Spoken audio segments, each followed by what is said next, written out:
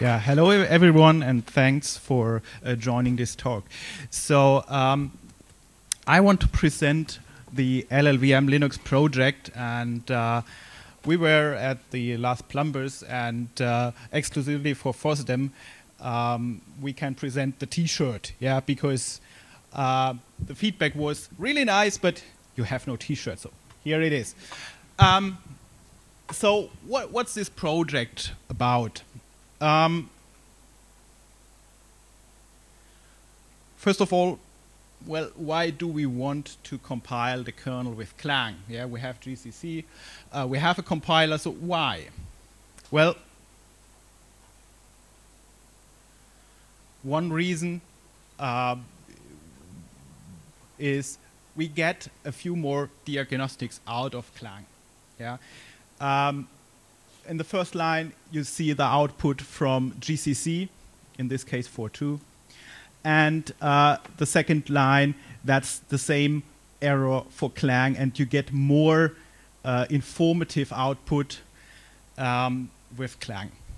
That's also the reason why, for example, Google, they build their huge code base side by side with GCC and Clang. They use GCC in production, but they build with Clang for the diagnostics. Yeah. So that's one example why that could be interesting. For the kernel, well, we have a lot of such warnings, errors, and so on. So that can be quite noisy, and we have to find out, okay, what's useful now and not. But still, we get a lot of information out of this, and more informative hints on what might be wrong at this place. Also, we get more informative hints on what to do, what to fix. So even you see here those nice caret pointers. So Clang knows how, in more detail, not just something went wrong and this statement. So it went wrong at this position.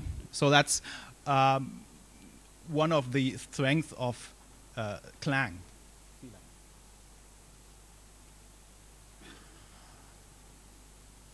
Comparison for the macros. In GCC, you just get an error. Well, we have, in this macro, we have an error or invalid operands.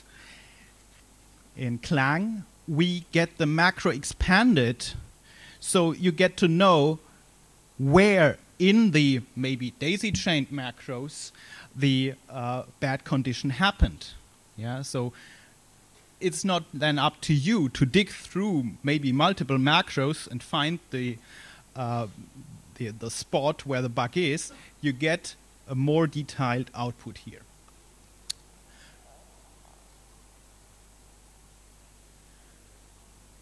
Another thing which is interesting here is that Clang allows more things. Like we have a static analyzer, where we can create an analysis of our code flow, and we can also get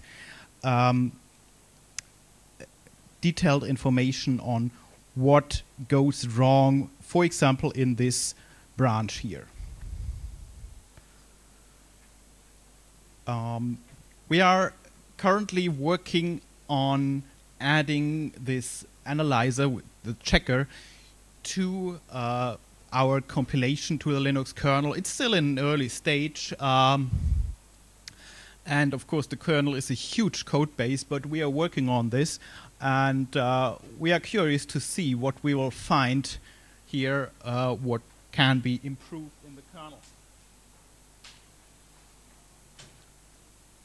So, what else? LLVM is also part of a few more projects. For example, it's an integral part of a render script in Android. It's part of the Gallium 3D engine in multiple ways. And there is, for example, also a full build of Debian with Clang Tomorrow, Sylvester will have his talk, and he will talk about this in more detail. So that's where Clang is already in use. There's also a FreeBSD port, and also Minix 3 is using it. So that's quite interesting. So now back to the Linux kernel, back to our Llvmlinux project.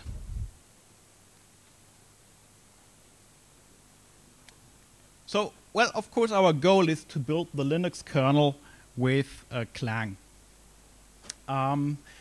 For as much architectures we can reach, Clang is actually inherently a cross-compiler.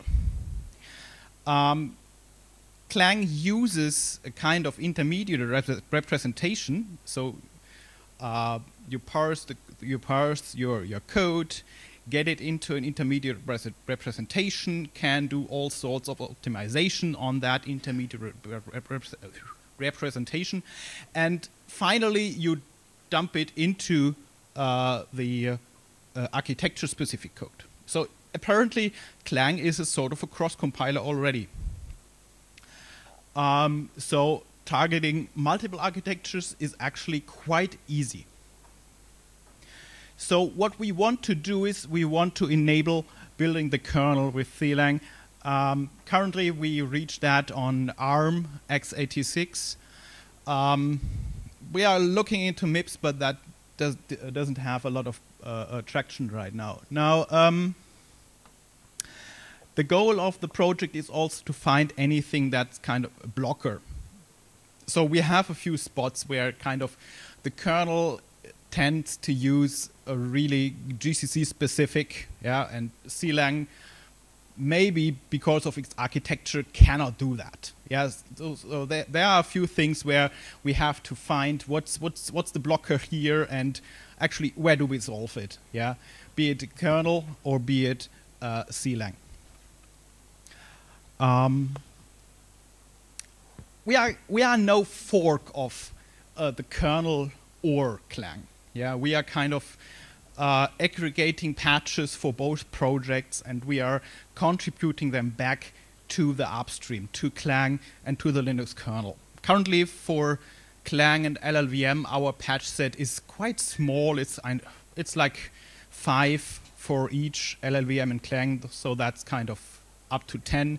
For the kernel, our patch queue is quite bigger because we have, especially on x86, a few spots where we have to kind of jump through a few loops to get it working.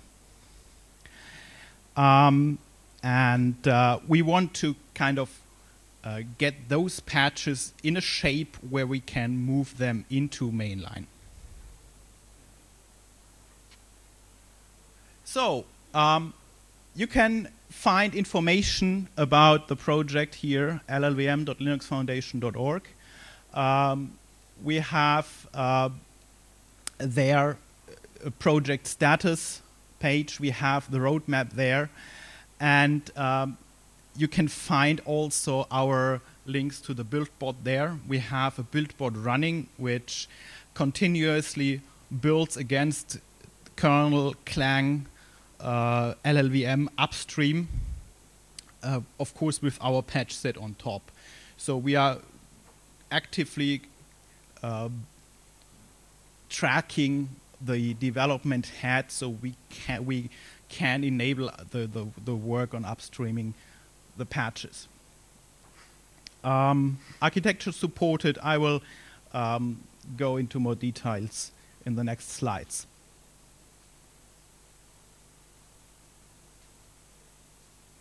So website, you can reach us on IRC. So we are on the channel Llvmlinux on OFTC. You can reach me on my nick DL9PF there. So just drop by the channel if you have any questions or if you need support, if you want to try it out. We have a mailing list, Llvmlinux, so you can post and subscribe to that list. If that was too fast to note it down, take a quick shot on the QR code. I will present it on the as last slide too.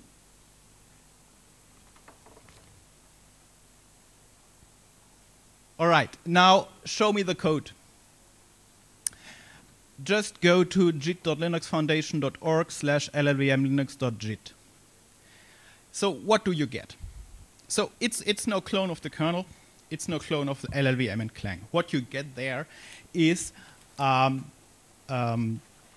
kind of a make framework, yeah, a set of make files.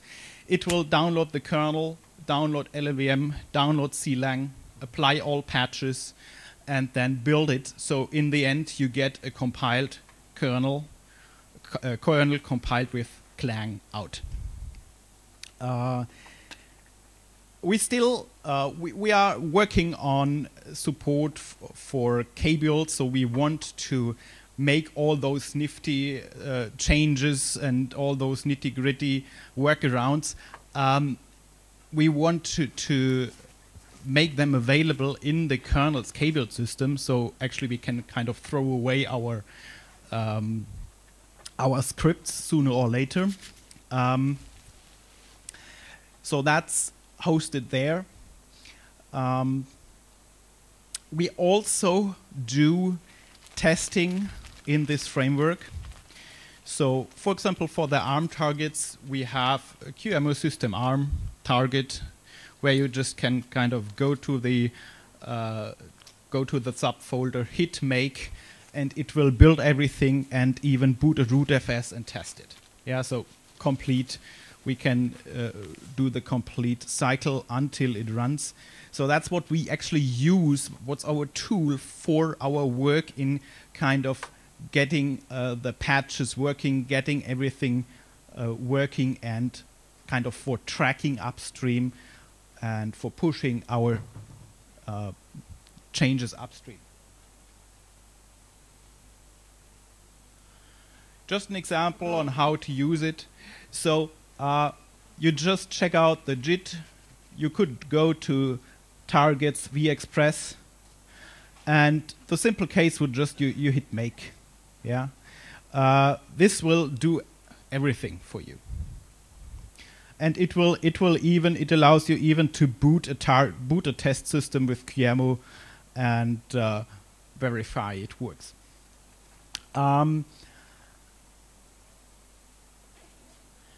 There are a few targets. We have the Versatile Express, but also there's a target for the MSM boards. i586, x86-64, Raspberry Pi.